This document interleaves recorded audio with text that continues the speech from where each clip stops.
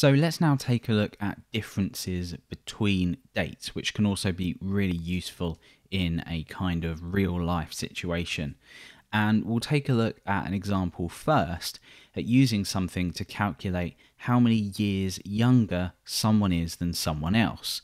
So let's create two variables. Just imagine these are dates that you have stored somewhere or you're passing into your application. And we're going to use a date string again. So I'm going to type in date just here. Of course, you can create these dates in whichever way that you want to. And we'll go ahead and duplicate this line down and create a new variable with a different date in. So let's say 25th of October, 1961.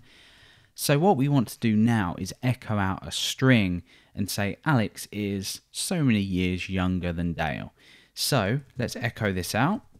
And we're going to say Alex is X years younger than Dale, so pretty straightforward.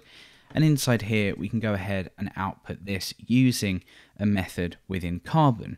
So we first use the first date object, which is named Alex in this variable, and we're going to say diff in years, and then as the argument for this we're going to pass in Dale. Obviously these variables would be named differently, you wouldn't give these a name, but you get the general idea, and we can go ahead and see how this works now. So let's go and refresh, and there we go. So we get Alex is 28 years younger than Dale. Now, as you will have known by now, we can also go ahead and use things like diff in months, diff in weeks, days, hours, minutes, and seconds. So we can use all of these methods depending on your use. So I could say minutes, for example, and we just get the same result here, but obviously represented in the minutes. So that's pretty straightforward. But now let's look at some more interesting examples in terms of the other methods that we can use. So for example, let's go ahead and create the current date and time, and let's go ahead and create a new Carbon object, and let's say pars plus 2 weeks. So pars is just another way of not having to say new Carbon and then pass some kind of string in here.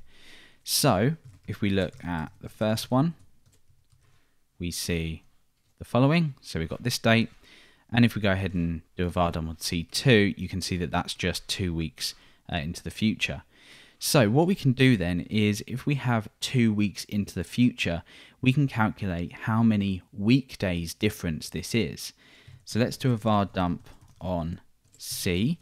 We use the diff in weekdays method, and then we obviously pass in the date that we want to compare this to or check the difference on, and we see 10. Obviously, because it's 2 weeks into the future, that doesn't include weekends, so it just includes the weekdays, and obviously 5 add 5 is 10, so we've got 2 weeks worth of data there.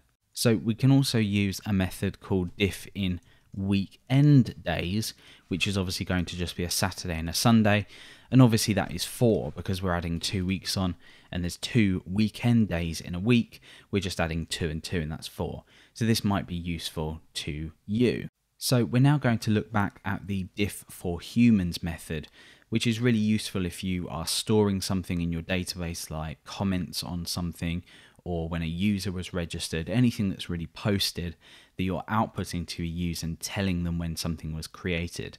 Sometimes it's a good idea not to just output the date explicitly because it's a little bit difficult to just scan through and read. So diff for humans works perfectly here.